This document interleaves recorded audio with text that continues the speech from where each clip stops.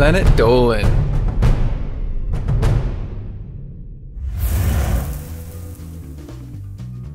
How did a class get all A's on an exam by not taking it? How did dozens of parents pass their kids' notes in a closed exam? From cheats to loopholes, here are 10 of the most outrageous things people have done to pass their exams. I'm Danger Dolan, and today I will be your narrator. Number 10. Passing exams is a big deal in South Korea, where kids as young as 7 go to classes and study upwards of 60 to 70 hours in an average week. So naturally, there are a number of superstitions and methods about passing exams. One of the more popular superstitions is to not shower during exam prep. It's specifically about not washing your hair. The idea behind the superstition is that the shower will wash all the knowledge out of your head. Of course, in Korea, exams are a week-long thing, and some people take that superstition into the study period before exams as well, so after several weeks of this, well, you can imagine, pretty stanky. Number 9. It's ironic when the best way to cheat a test is to learn a complex communication system to cheat. That is precisely what happened when a group of students all banded together to cheat in their exams. For multiple choice questions, they would tap out the answers to each other by tapping their pencils in Morse code. Other versions of this would have come up, blinking in Morse code, foot tapping, there's even a phone app that will vibrate in Morse code while it's in your pocket. Number 8. There are only so many things you're allowed to bring with you into the exam hall. Pens and pencils, sure. Erasers and other writing implements, of course. Anything more than that, and it starts to get iffy. Of course, if you're a woman, you're also allowed to bring a tampon to the exam hall, because hey, sometimes that time of the month is at the exact time as exams, for when life sucks double hard. One girl figured out a way to use this loophole to her advantage. She wrote a series of notes on a tampon and brought it into the test with her. She apparently got away with it, although it's hard to imagine nobody getting suspicious of her staring intently at her tampon. Number 7. The rise of new technologies has made it easier than ever to cheat on tests. This is becoming so widespread it's hard to nail down to a single thing. One example comes from a medical college in Thailand.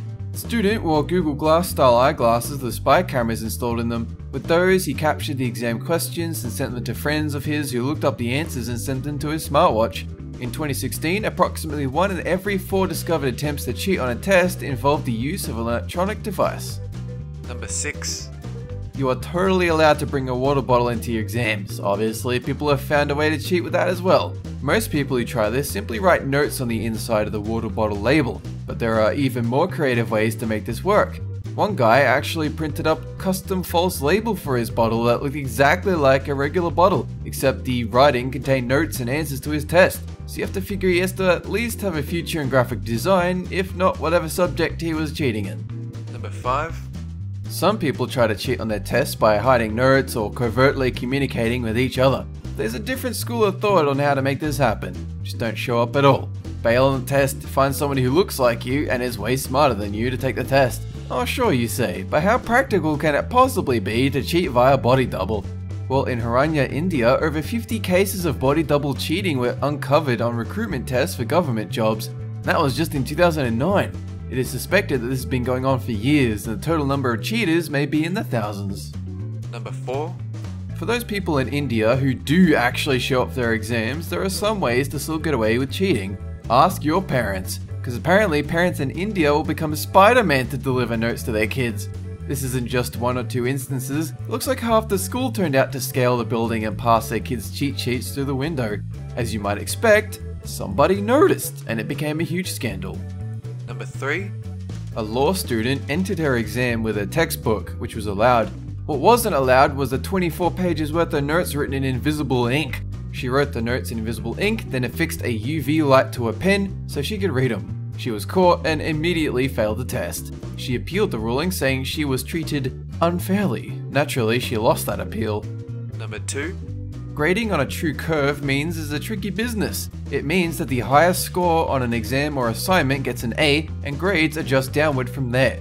So what happens if everyone gets the exact same score? And what if that score is 0? That was the experiment tried at Johns Hopkins University, in which a professor who used the true curve found one of his exams boycotted entirely. The students showed up for the exam and waited outside, refusing to take it. And it worked. The professor gave the entire class an A on the test, but he amended his grading policy the next semester. Now it says, if everyone scores 0 points, everyone gets 0%. Number 1. There's cheating on a test, then there's just looking past the test and hacking the grade itself. That's what 11 students tried to do in Newport Beach, California, by installing a keylogger on a teacher's computer. The goal was basically to install a keylogger on the computer to get the login credentials and change students' grades in the system. That way, even if the students failed their tests, they could just change it so it looked like they didn't. A 28-year-old tutor in the area was accused of being the ringleader, and a search of his apartment turned up spy cameras, keyloggers, and a bunch of electronics even police couldn't identify. So guys, what's the craziest thing you've ever done to pass a test? Let us know in the comment section down below or pin our favorite to the top. This video was made possible by our fans over on Patreon. Thanks for your support, guys. That is it for this countdown. Have a good one!